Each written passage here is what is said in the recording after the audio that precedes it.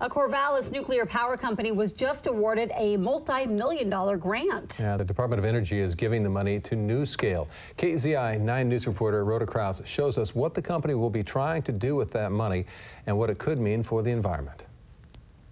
This technology will become known around the world, and it will change the way the world looks at baseload, non-carbon generating electricity, and it will change the way the world looks at nuclear energy.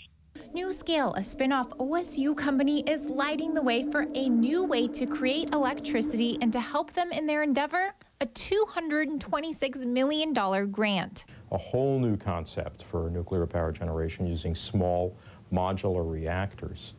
Part of their vision is a plant that can shut down in emergencies without operators, electricity, or water.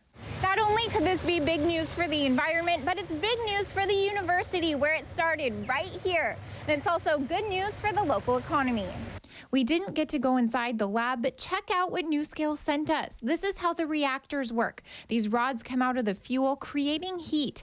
That heat warms up the water, steam goes through the generators, and the pressure of the steam turns the blades of a turbine to create electricity. So for OSU, this is really a confirmation of our strong capabilities in this research area. And it's also a strong message about our capability to educate some of the workforce that will be required to work in this area of nuclear power generation. Steam leaves the turbine, cools, and then the process starts all over again.